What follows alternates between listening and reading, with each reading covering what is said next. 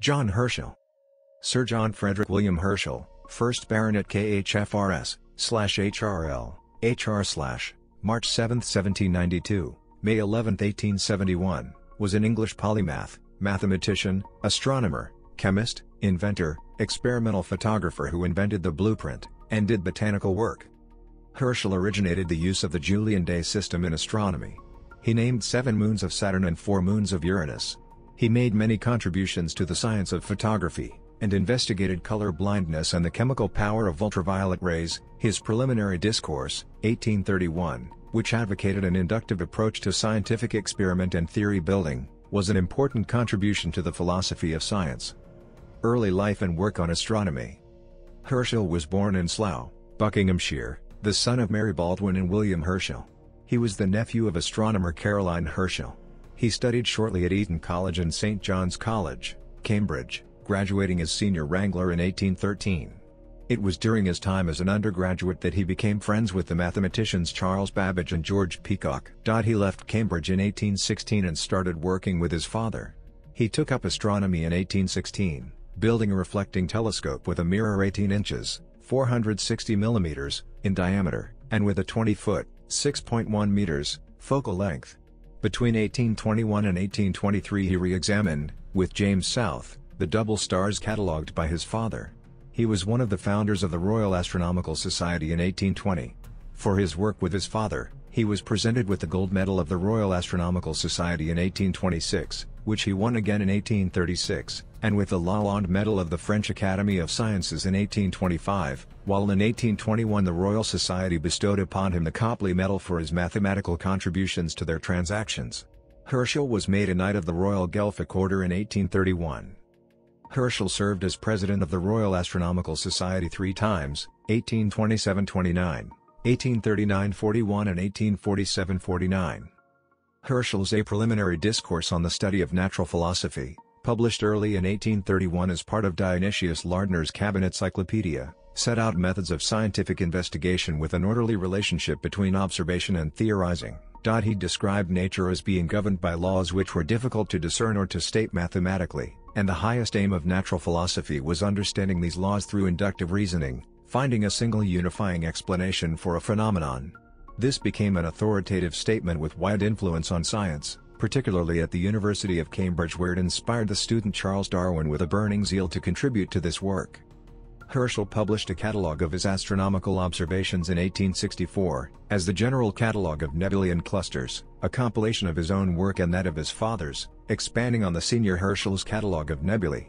A further complementary volume was published posthumously, as the General Catalogue of 10,300 multiple and double stars. Herschel correctly considered astigmatism to be due to irregularity of the cornea and theorized that vision could be improved by the application of some animal jelly contained in a capsule of glass against the cornea. His views were published in an article entitled Light in 1828 and the Encyclopaedia Metropolitana in 1845. Discoveries of Herschel include the galaxies NGC 7, NGC 10, NGC 25, and NGC 28. Visit to Southern Africa.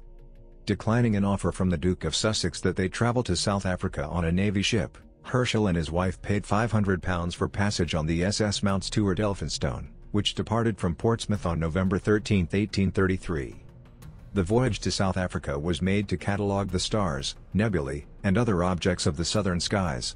This was to be a completion as well as extension of the survey of the northern heavens undertaken initially by his father William Herschel. He arrived in Cape Town on January 15, 1834 and set up a private 21 feet, 6.4 meters, telescope at Feldhausen at Claremont, a suburb of Cape Town. Amongst his other observations during this time was that of the return of Comet Halley. Herschel collaborated with Thomas Maclear, the Astronomer Royal at the Cape of Good Hope, and the members of the two families became close friends. During this time, he also witnessed the great eruption of Eta Carinae, December 1837. In addition to his astronomical work, however, this voyage to a far corner of the British Empire also gave Herschel an escape from the pressures under which he found himself in London, where he was one of the most sought after of all British men of science. While in southern Africa, he engaged in a broad variety of scientific pursuits free from a sense of strong obligations to a larger scientific community. It was, he later recalled, probably the happiest time in his life.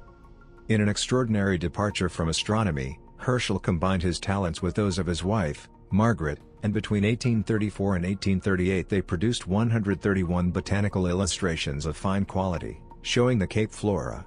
Herschel used a camera lucida to obtain accurate outlines of the specimens and left the details to his wife.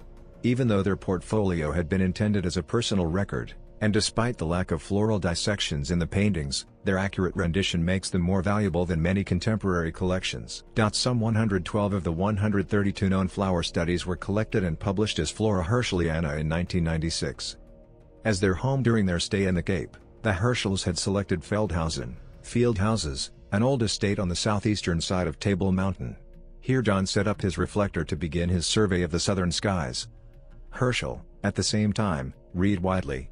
Intrigued by the ideas of gradual formation of landscapes set out in Charles Lyell's Principles of Geology, he wrote to Lyell on February 20, 1836 praising the book as a work that would bring a complete revolution in subject, by altering entirely the point of view in which it must thenceforward be contemplated and opening a way for bold speculation on that mystery of mysteries, the replacement of extinct species by others.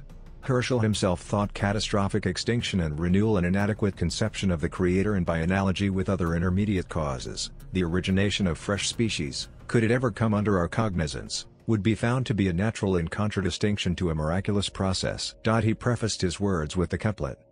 Taking a gradualist view of development and referring to evolutionary descent from a proto-language, Herschel commented. The document was circulated, and Charles Babbage incorporated extracts in his ninth and unofficial Bridgewater Treatise, which postulated laws set up by a divine programmer.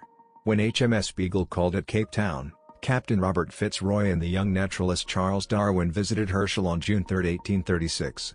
Later on, Darwin would be influenced by Herschel's writings in developing his theory advanced in The Origin of Species. In the opening lines of that work, Darwin writes that his intent is to throw some light on the origin of species, that mystery of mysteries, as it has been called by one of our greatest philosophers, referring to Herschel. However, Herschel ultimately rejected the theory of natural selection.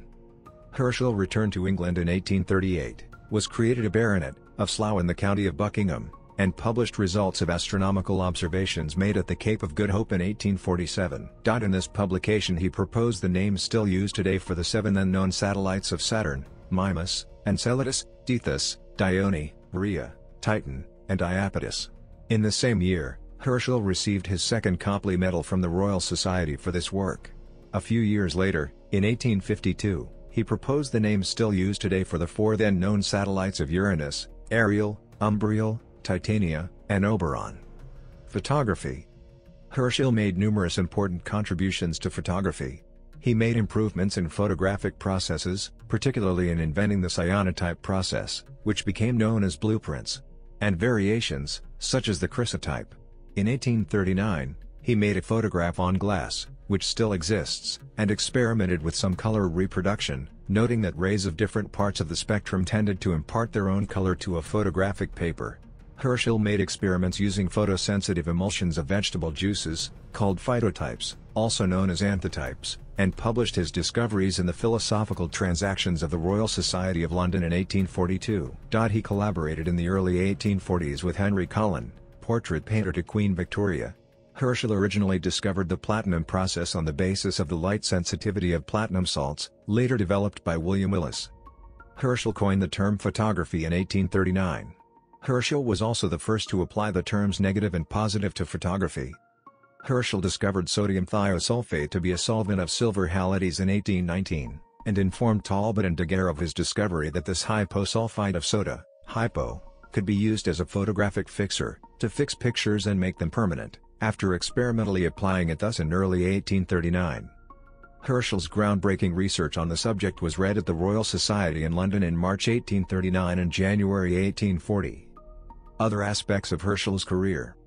Herschel wrote many papers and articles, including entries on meteorology, physical geography and the telescope for the 8th edition of the Encyclopaedia Britannica. He also translated the Iliad of Homer. In 1823, Herschel published his findings on the optical spectra of metal salts.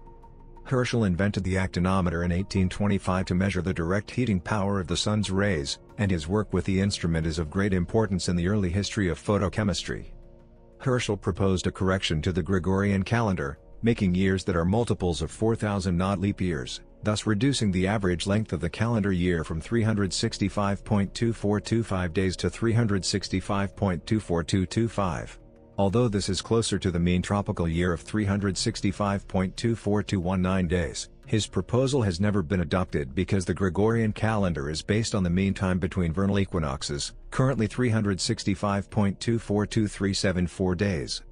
Herschel was elected a foreign honorary member of the American Academy of Arts and Sciences in 1832, and in 1836, a foreign member of the Royal Swedish Academy of Sciences.